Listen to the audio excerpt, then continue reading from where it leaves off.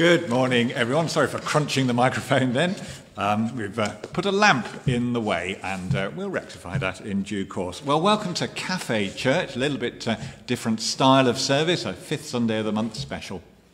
And I hope you've got something nice to drink and eat by your side, munch away. So sorry we can't do all this together, but we'll do our best online to get that sense of fellowship and togetherness. So there'll be some questions to share, answers to. So if you've got Facebook and you've got the comments there, be ready to tap your answers and then we can all enjoy what each other is contributing. Afterwards, we will be having a Zoom coffee and chat for half an hour or so. If you haven't got the link for that, then do message us now and Rich will send that to you. It is the first Sunday of Advent. You'll see the Advent candle behind me already lit. And all sorts of things are happening over Advent as we prepare not only for Jesus' first coming in Bethlehem, but his second coming at the end of the ages. So today we have some Advent stations in church between 2 and 4. Do drop in if you'd like to pray in that way. Ian Holdsworth again has supplied those, to whom we're very grateful. Bible studies are back on Monday evenings, the 4 Monday evenings of Advent.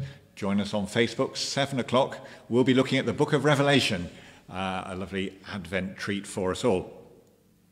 And keep an eye open also on the Emmanuel Facebook page every day for some prayers for Advent. We're live streaming only, of course, today. And also, although we'll be back in Tier 3 and out of the full lockdown, we're going to just have live stream again next week. But we're going to be joined by Bishop Alison. Isn't that exciting? So she's coming to help take part in that service. So it's going to be a real special one. That's going to be on the 6th. And then the following week, we will, God willing, be back in church at 11 o'clock. That's the 13th. And we'll be sharing communion then. So I hope you'll feel able to come. We'll be all socially distanced. It'll be as safe as we can make it. Do come to that. Our first hymn. Crown him with many crowns.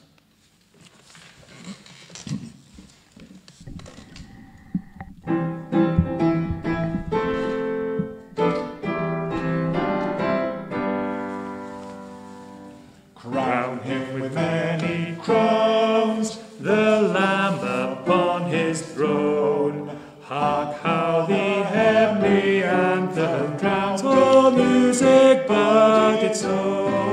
Awake my soul and sing of him who died for thee, and hail him as thy matchless King through all eternity. Crown him the Lord of life, who triumphed o'er the grave, and rose victorious in the strife for those he came to save.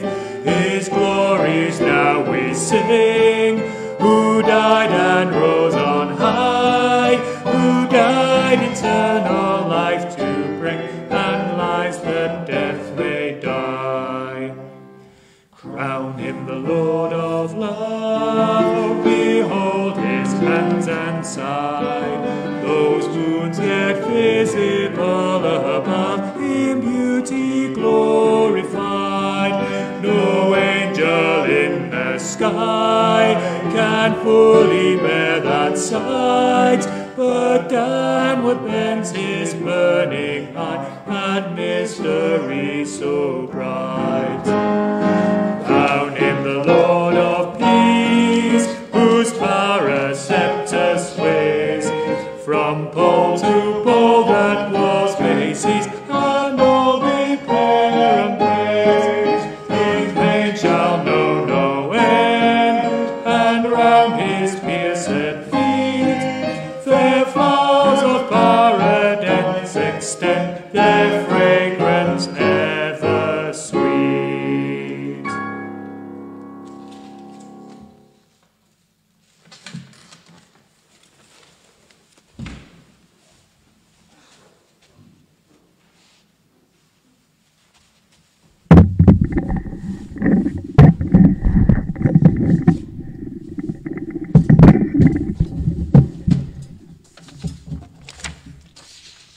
So, time for discussion, as it were. We're going to, if you can imagine, splitting off into little groups just around our cafe tables, but we're going to have to just do that, obviously, with people we're at home with. And just have a think about this. Share a time when someone has come back unexpectedly and you've been caught out.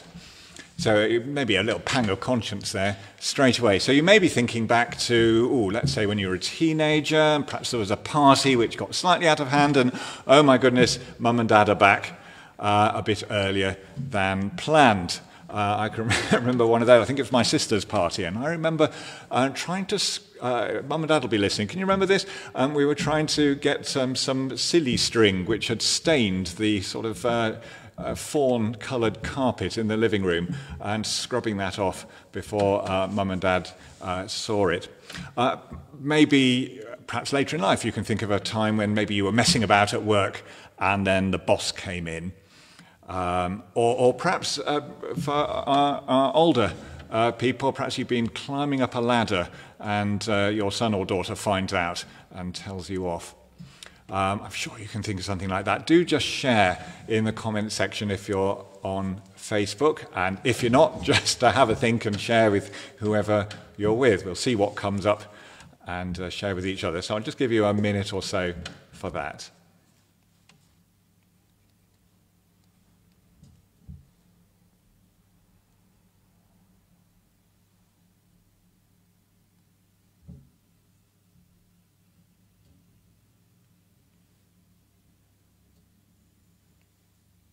On, despite the fact I told it not to. The sound works. It's nice to know it works, isn't it? Yeah. These machines just think they know better, don't they? I know you said turn me off, but I think I'd like to put the sound back on. So that's great. I'm getting some comments. Rebecca Pickles talking about her mum doing that. Yeah. Her carer said she was not to go upstairs anymore, but she used to sneak upstairs in between the carers coming. I'm sure, are you one of those people who, lots of people who sort of need to clean up before the cleaner comes, if you've got like a home help coming in or something like that? Liz Holdsworth is admitting to standing on a stool, flicking peas off the ceiling that we'd stuck on with ketchup when my mum came in. That's brilliant. Liz, I can't imagine you were ever that naughty.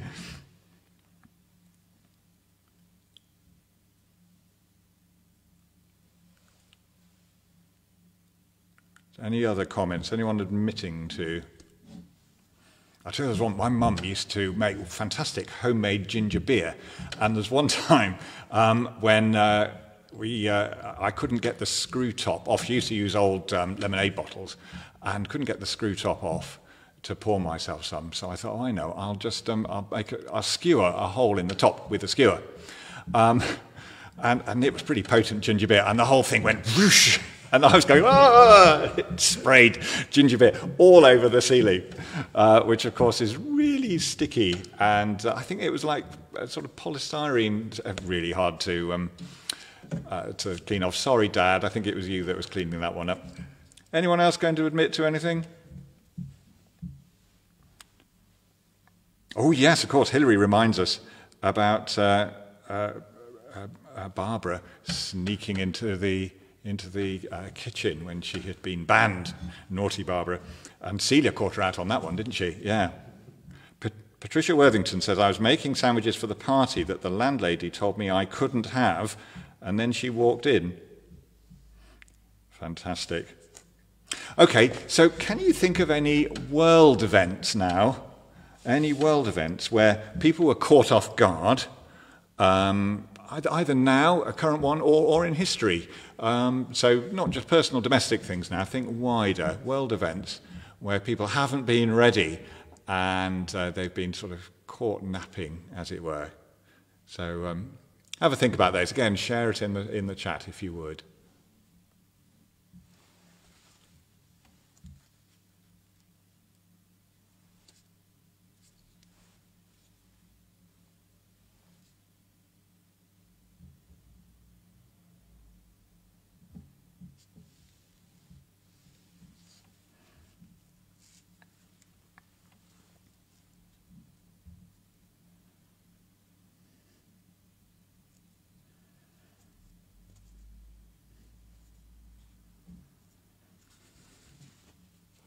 You may think of something perhaps relating to the pandemic, where maybe we weren't quite as ready as we might have been. Anyway, have a think. World events either now or in history where people weren't ready.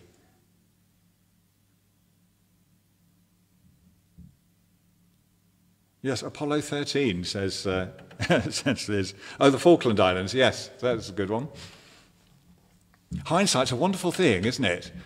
I'm sure if the Lord Jesus said, I'll be coming back on this particular date, we'll all be ready. Well, as we will hear in the Bible reading later on, it's not going to be like that. Sue Barnett says, attacked by the Japanese on Honolulu. Yeah, there have been lots of lightning strikes in battles and so on where people have been caught napping. I suppose it goes back as far as Troy, doesn't it? Oh, this lovely wooden horse our enemies have left us. What could possibly be wrong with that? If only they'd known. Well, look, thank you ever so much for your answers. That's great. I hope you've enjoyed thinking about that. We'll have a little bit more of a discussion on the theme of readiness later on. So we're going to come now to our confession. Jesus says, of course, the Lord will come suddenly. Do not let him find you sleeping. What I say to you, I say to everyone, watch. So let's confess our sins together, shall we? You'll see the words on the screen. Lord our God, in our sin, we have avoided your call. Our love for you is like a morning cloud, like the dew that goes away early. Have mercy on us. Deliver us from judgment. Bind up our wounds and revive us in Jesus Christ our Lord. Amen. Hear God's words of generous forgiveness. The Lord enrich you with his grace and nourish you with his blessing. The Lord defend you in trouble and keep you from all evil. The Lord accept your prayers and absolve you from your offences. For the sake of Jesus Christ, our Saviour. Amen.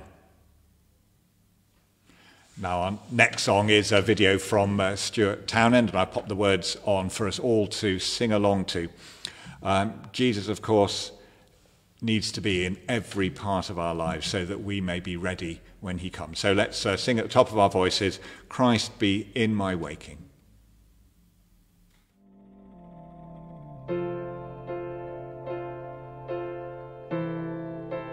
Christ be in my waking as the sun is rising, in my day of working with me every hour. Christ be in my resting as the day is ending, calming and refreshing, watching through the night. Christ be in my gladness for the joy of living, thankful for the goodness of the Father's hand.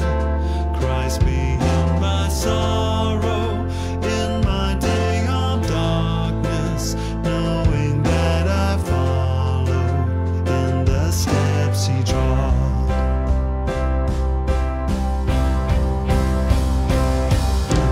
Jesus, this is my devotion, all my life to know you, every day to walk with you.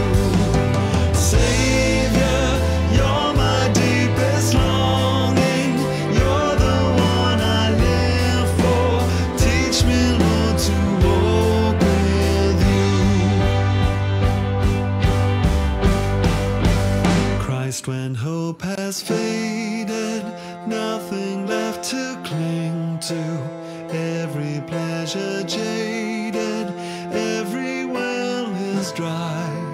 Christ, the loving shepherd, draws me with his kindness, leads me from the desert to the streams of life.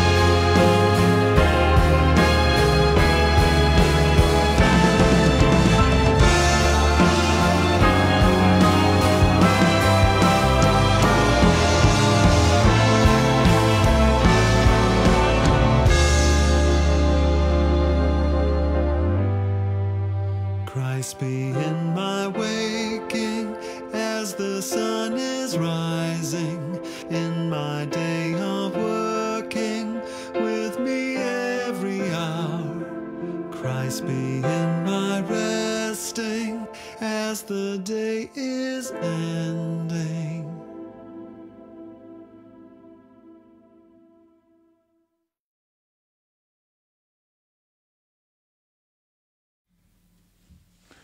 I do like that song, don't you? Now, before our Bible reading, we've got a special treat. We're going to hear from Hannah, our young lady who is now in Southampton doing nursing training. And I've asked her just to do us a short video, a bit about how she's getting on and how God has been with her over the last few weeks. So here's Hannah. Hi everyone, it's Hannah. I used to help Barbara out with the sound on the Sunday service. I moved to Southampton in September to start my new nursing course. I've learnt a lot since coming here, and I spend most of my time in halls and going into uni once or twice a week to learn skills. Here are a few videos of where I live, which isn't too far away from the New Forest. Standoff between the horses and the cows.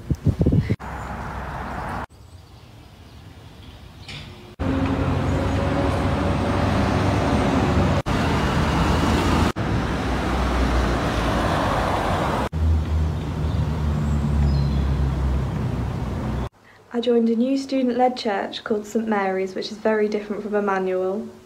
I've been a few times since coming to Southampton, but it's so difficult to get a slot because it's so busy and it usually is fully booked by Wednesday. It's been full every time I've gone, and they have students come up and give sermons and do singing, and we all join in. I hope everyone at Emmanuel's keeping well, and I'm looking forward to seeing you hopefully at Christmas.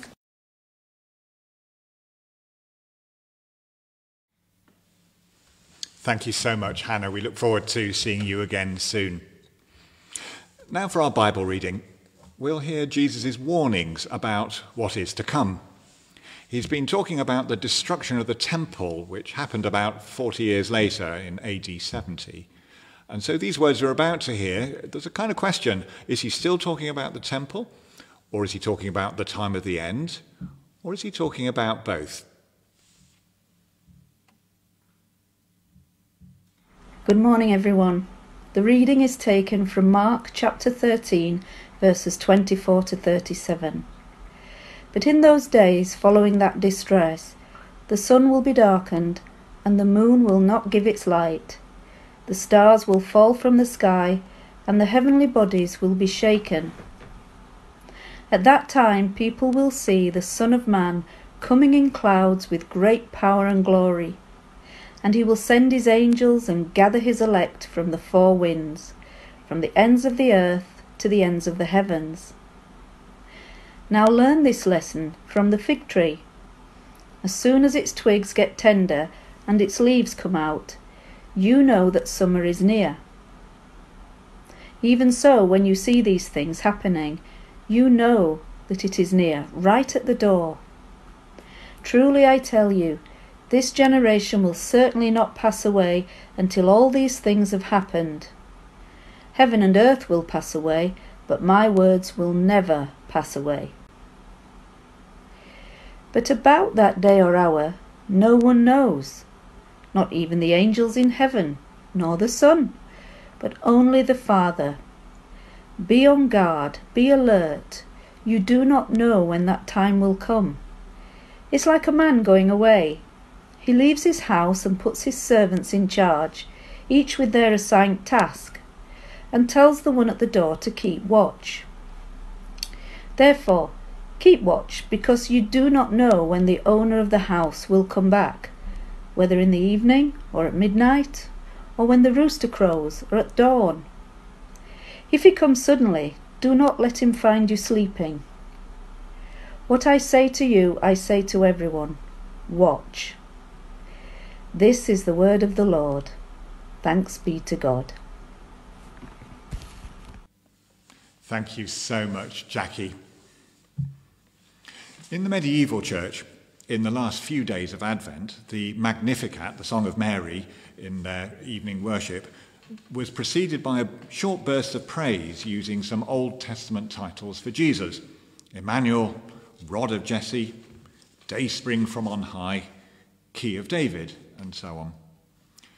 Well, those very ancient words have been made into the Advent hymn, which we now sing. O come, Emmanuel.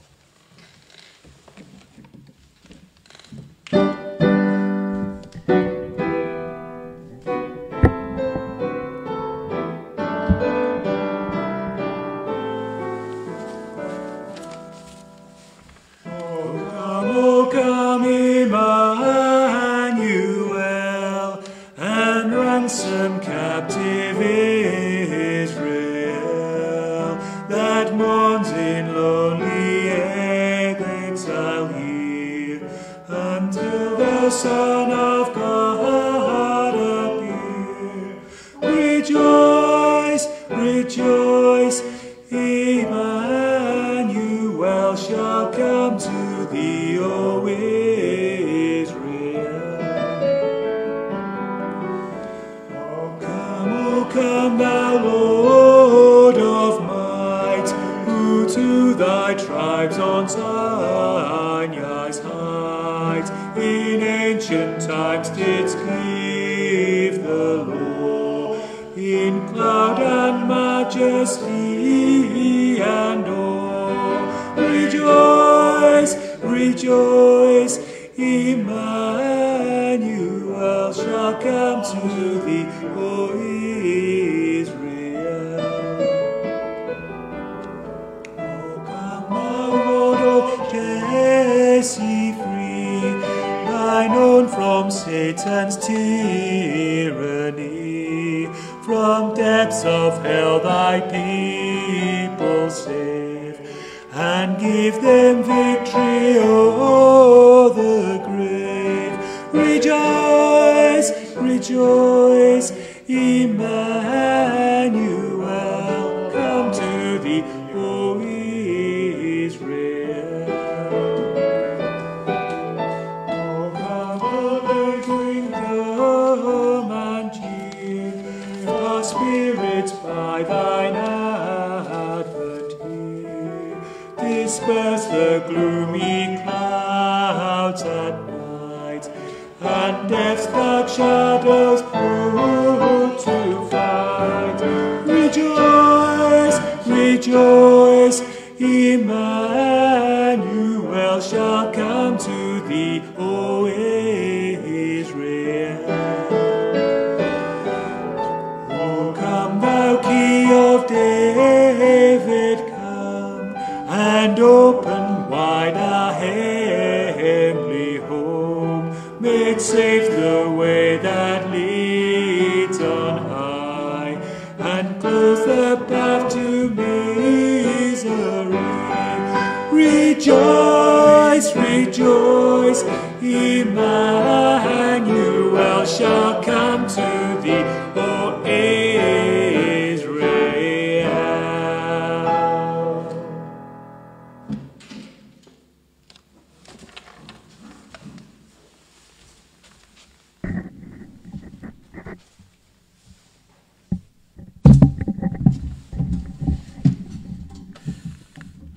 So, time for a bit more discussion, folks, if you're ready. Whether Jesus is talking to first-generation Christians just before the destruction of the temple, or whether he's talking to all Christians getting ready for him to appear in glory, he warns us to be ready. Elsewhere in the scriptures, Jesus says, keep awake and alert, and he uses the picture of a household waiting for burglars to break in. But here in Mark 13, that Jackie read to us just now, he says, keep awake and alert like household servants waiting for their master to come back late at night. They mustn't let the boss find them napping.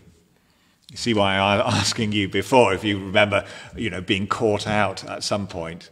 So we're like household servants, and the master has gone for a party, who knows, and we've got to be ready. And, whether it's 11 at night or 2 in the morning, or even as the cock crows, don't let him find us asleep on the job. So first of all, easy question. Share a time when you needed to stay awake but kept nodding off. When you needed to stay awake but kept nodding off. Is this the moment for me to confess that I have fallen asleep in church sometimes? Not here, I hasten to add, but sometimes when the sermon has been very long and not terribly interesting. I've never quite fallen asleep when I'm preaching, but I know when that happens, I should have done more preparation.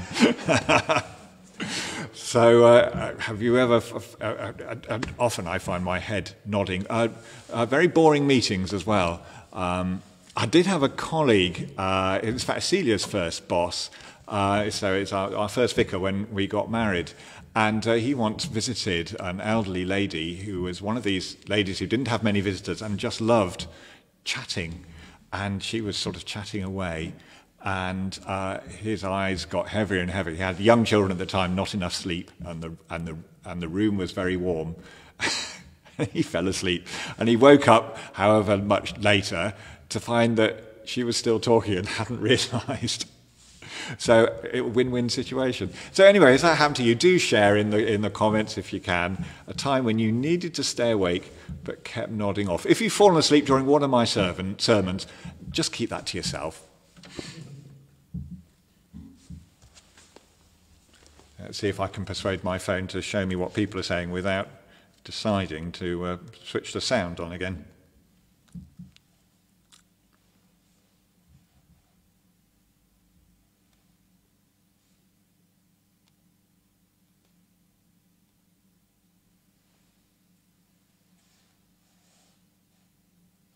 Roger Seymour said he was watching the Grand Prix qualifying yesterday and dropped off.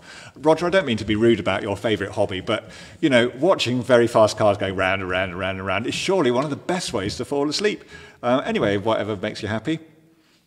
Chrissy used to fall asleep at school. Just seeing if any teachers used to do the same. Helen's not admitting to it. Oh, yes, she is. Virtual staff meeting. My camera was off. Barb, fallen asleep many times at rock concerts, so Richard would buy standing tickets only. Excellent. Did not the noise keep you awake? That's brilliant. Les, whilst on exercise in the army between 2 and 3 in the morning. I mean, that is a sort of classic falling asleep time.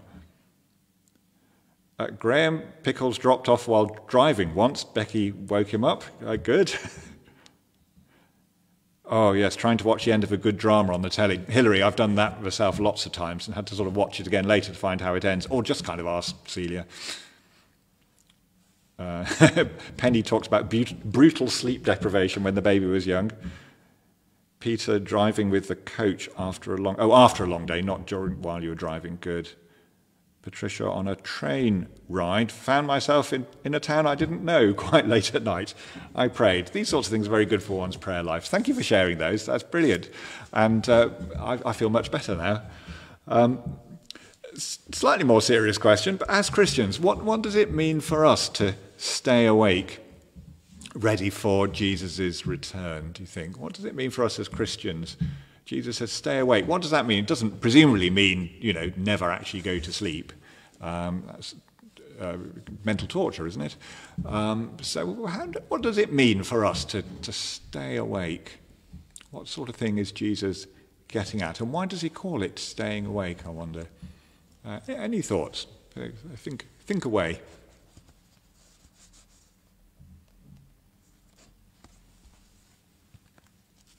And just because this is the serious question doesn't mean you can all go quiet now.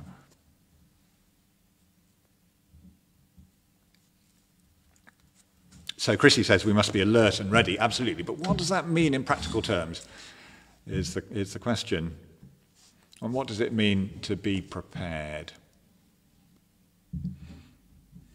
So if perhaps a new Christian came to you and say, okay, what does it mean? I want to be alert and ready and prepared. What practically should I do? So Les says, keep your mind focused on the Lord. So there's quite a lot in the scriptures, actually, about changing our minds, isn't there? The more we go on as Christians, it's not just our sort of faith that grows. Our minds get renewed so that we learn to think in new patterns of ways.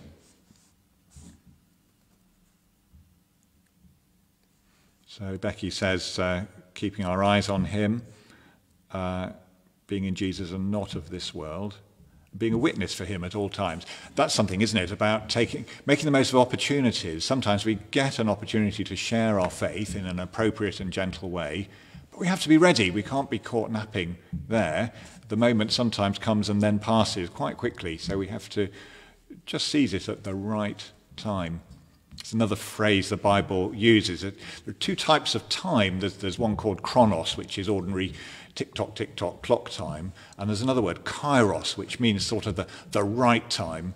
And that's often in the Bible, that when Jesus says the time has come, it's kairos, it's that moment. So I guess being alert to the kairos time, that's part of it. Staying aware of what this world is really about, says Penny. Keeping our minds on Jesus, says Susan.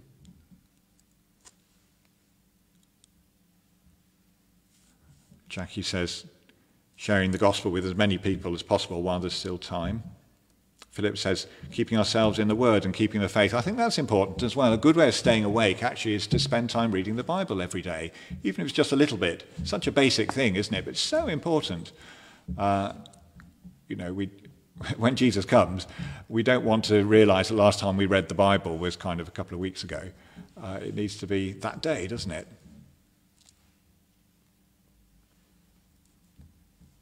Listening to God, obeying him, being aware and watching for the signs. That's smashing. Thank you so much for all those comments. Do keep them coming if you think of any more. Staying in prayer, I think, is as an important one. Just a reminder, of course, that we've got a week of prayer coming up, the 13th to the 20th of December. And I've sent the link before, and I'll do it again next week, of course. Dedicate an hour of prayer during that week. Come and have a look at some of the prayer displays that will be here. You can see from outside the church and so on. We're going to declare our faith now. Do you believe and trust in God the Father, source of all being and life, the one for whom we exist? We believe and trust in him. Do you believe and trust in God the Son, who took our human nature, died for us, and rose again? We believe and trust in him. Do you believe and trust in God the Holy Spirit, who gives life to the people of God and makes Christ known in the world? We believe and trust in him. This is the faith of the church. This is our faith. We believe and trust in one God, Father, Son, and Holy Spirit. Amen. Well, one day we will all stand before God, declaring our faith, our worship, and our adoration. Let's sing about that wonderful day. There is a higher throne.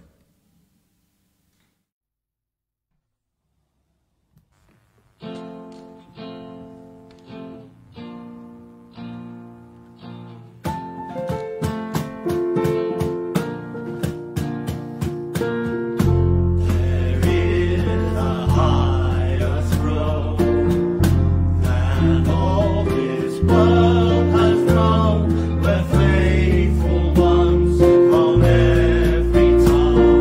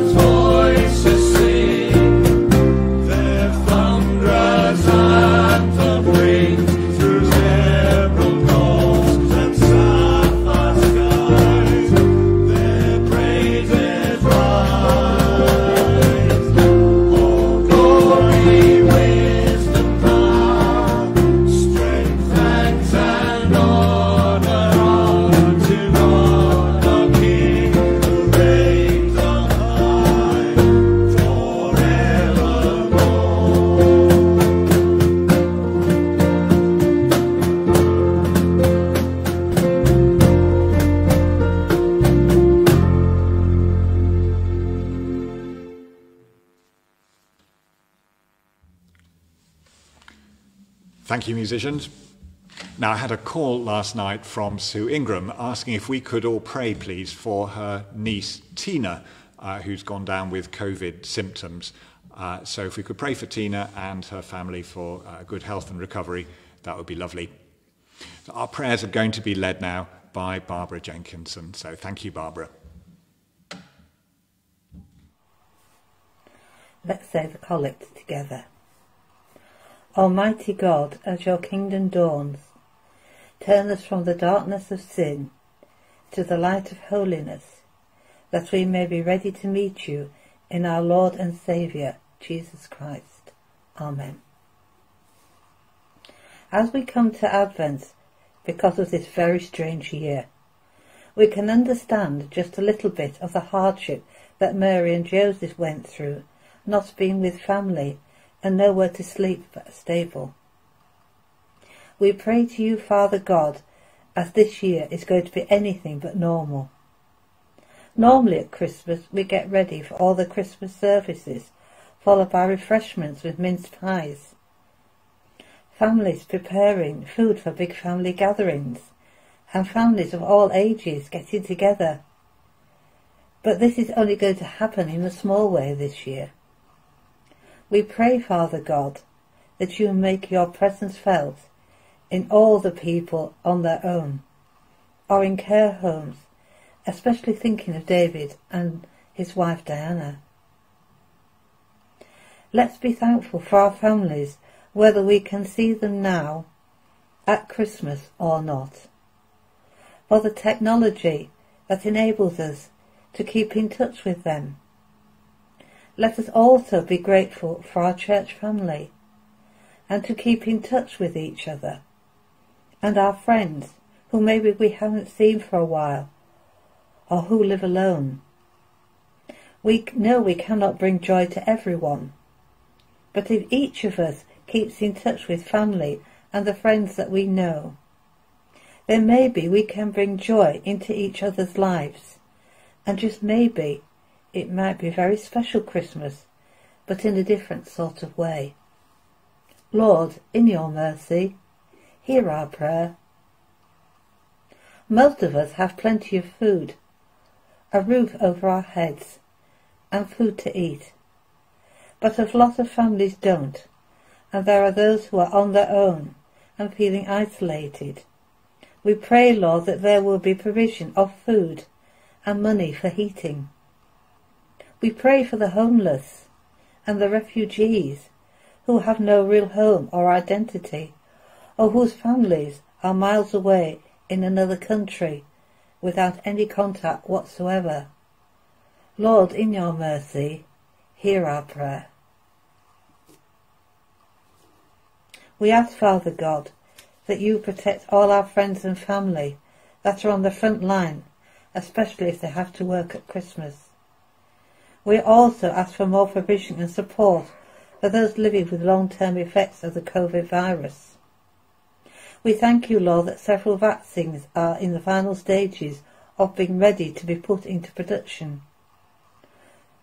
We thank you, Lord, for this provision, and pray that when the vaccine is available, that people who are eligible to have one will do so, and we can then start to put this pandemic behind us and be able to hug each other and sing in church. Lord, in your mercy, hear our prayer. We thank you, Lord, that churches will be open over the Christmas period, and we pray for protection on all those attending the services, but also thank you for the technology to be able to watch them if we cannot get there. Merciful Father, accept these prayers for the sake of your Son, our Saviour, Jesus Christ. Amen. As our Saviour taught us, so we pray. Our Father in heaven, hallowed be your name. Your kingdom come, your will be done, on earth as in heaven. Give us today our daily bread. Forgive us our sins, as we forgive those who sin against us. Lead us not into temptation, but deliver us from evil. For the kingdom, the power, and the glory are yours, now and forever. Amen. Thank you for those prayers, Barbara. We're coming towards the end of the service now. Just a reminder, we've still got some Christmas cards to deliver in the parish, so if you fancy an excuse to get out, then come and pick up a bundle. Church is open from 11 till 12 every day, as you know, and 2 till 4 today, of course. And just deliver a bundle for us. That would be lovely. The links for the online giving are being posted now. Once again, thank you very much for all those who do that, contribute to the virtual offering basket going around now. We're going to sing our final hymn, another Advent special, Lo, He Comes with Clouds Descending.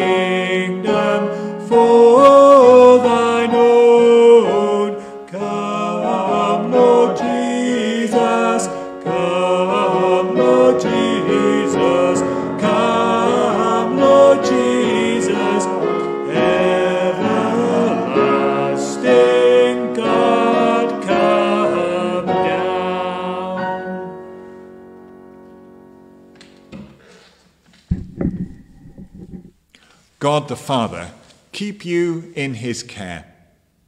The Lord Jesus Christ be your constant friend, and the Holy Spirit guide you in all you do, now and always. Amen. The grace of our Lord Jesus Christ, the love of God, and the fellowship of the Holy Spirit be with us all evermore. Amen. Go in peace to love and serve the Lord. In the name of Christ, Amen. Do join us for a cup of coffee on Zoom if you like, and it would be lovely to chat to you then. Thank you so much for joining us. Have a very good week, and we'll see you again with Bishop Allison in a week's time. Bye for now.